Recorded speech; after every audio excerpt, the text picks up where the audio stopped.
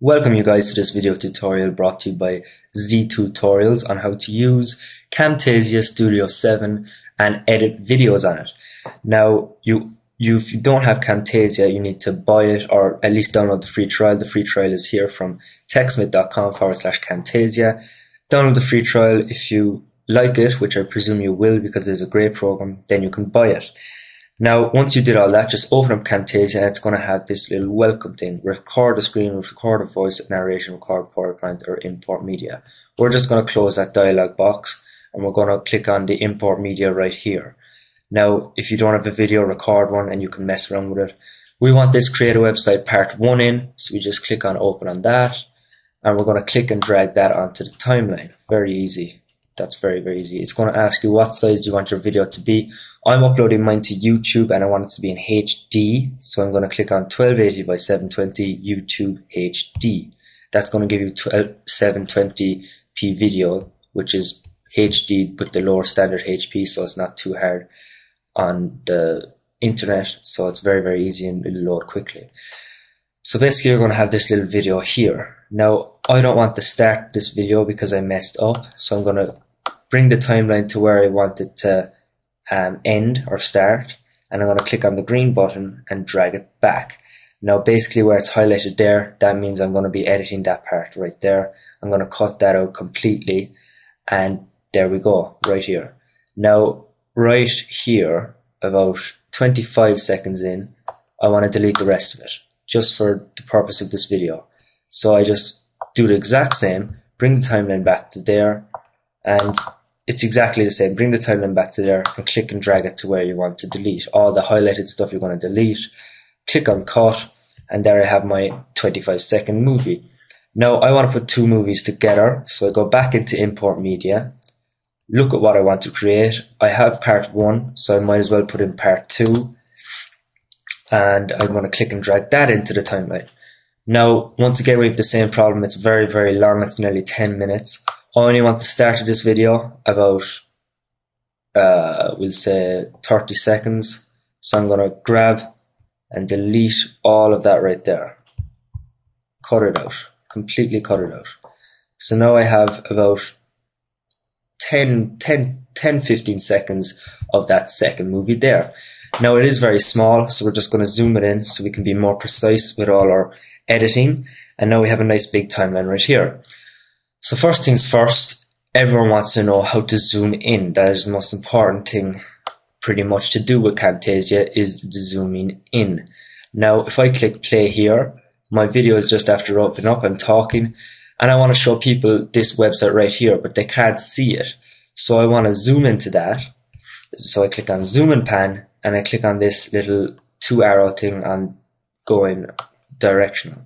So I just drag that over, and as you can see in my preview, that's what it'll look like. So I want it to look perfectly like that. That is a nice size for me, maybe a tiny bit smaller. There you go.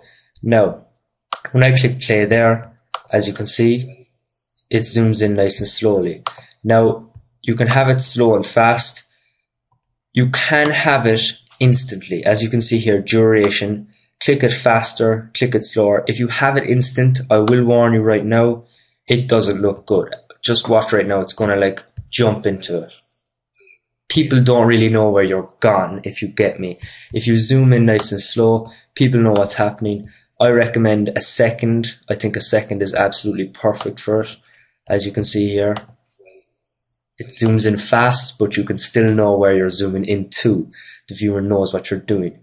Now, just as I zoomed in there, I want everything around this to be completely black, and I just want this free CSS templates to be highlighted. Everything else to be black around it. So basically all you do is you go to callouts, click on where you want it, of course, on your timeline. This is basically the main thing of it.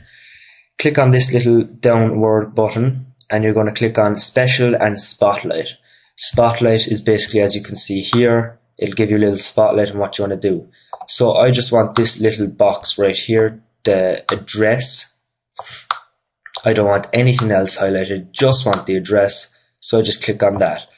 And as you can see, my spotlight is highlighted, but it's way too long. I don't want it that long. I want it only small and short. I want it about 4 seconds, maybe 3 seconds. 3 seconds we'd say. So now when I click play on that, it's going to zoom in and it's going to highlight it like that, so people know that that's what they're meant to go to. It's very, very important that you know how to do that. Now I want to zoom back out, so I'm just going to zoom out there quickly. But I also want people to know right from the start that I made this video. So I'm going to go into callouts and I'm going to click on just this plain filled rounded corner, and it's going to give me this little dialog box.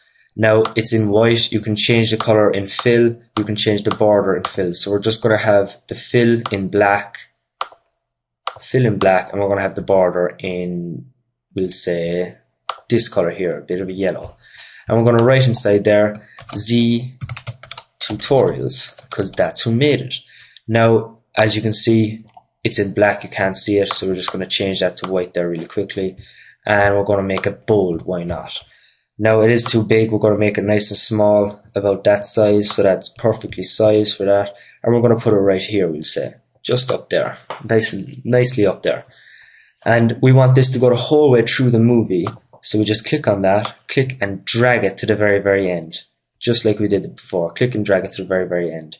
Now we want the exact same thing here, so we're going to add a call out on the next movie, because as you can see it stops there, so we want it to be pushed in there as well. So we just add that call out and we just click and drag that to the end of the timeline and write in Z tutorials again. So now we have that little logo going the whole way through the movie, and it's very, very easily done. Now I'm about here in the video and I want people to click on the home button here, as you can see. So I'm not even going to zoom in, I'm just going to go into callouts and I'm going to go into this arrow right here. Now this arrow will bring up this little red arrow right here. You can change the color of that as well. And we're going to rotate it on the green, and we're going to have it facing that way. We're going to have it pretty long, and we're going to have it there. So that means that when people play, that little thing will turn up in slow motion and they're going to know that they're meant to click on home. But I want it to end there. I want it to end about there. I don't want it to be that long. So you can just mess around with that yourselves. You know what you want yourselves. Now I'm going to go on to transitions. Now transitions is very important if you have two movies together like I do here. As you can see, it just flicks between movies. But the viewer won't know it's after flicking. They'll be like, wait a minute, what's this here now? I was out watching one movie, now it's on to another one. So you want them to know that it's gone on to another one. So you click on the transitions logo, right? And it's going to bring up this little thing here. You have a load of options. Just click on cube rotate, that's what I'm going to be using. And you click and drag it to the transition box. Now there's loads of transition box. That's if you've got multiple movies open and you can do different kinds of transitions between them. I'm just going to click on that one and I'm going to click OK, and I'm going to go into zoom and pan again. So it'll bring me back to this. And as you can see, this little cube rotate has been brought into it. When we click play, it's going to rotate like that into Z Tutorials, my other video. So now people know that they're in the other video, and it's very easy. It's just pretty much what I wanted. I don't want it changed anymore. Now, if you can hear, I don't know if you can, my voice is a bit creaky in that one. So I want to change the audio. What you want to do in every single video, as you can see, look how much that voice is fluctuating there. It's going up and down and all around. I want it to be level. So I'm going to click on that button. Now look at the timeline. And as you can see, it made it nice and level there. You can edit around with this with a high volume variation, a medium volume variation, a low volume variation. We're going to leave it on medium because that sounds perfectly good. You can also put on enable noise removal, which basically gets rid of all the background noise. Very, very good tool as well. That's all we have time for today, guys. Sorry about that. If you want a title clip, put in that as well. Very easy. You'll figure that out yourself. Next video, I'm going to be showing you how to produce and share your video onto YouTube HD actually. So stay tuned for that. Subscribe and help me out, guys. Leave a comment on how you got on and if you have a problem, and I will answer it best I can. Brought to you by Z Tutorials.